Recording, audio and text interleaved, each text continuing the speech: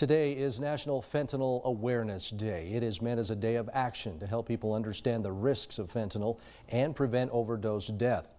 Fentanyl is commonly found in street drugs like cocaine and heroin. It is also often in fake prescription pills that people illegally buy on the street.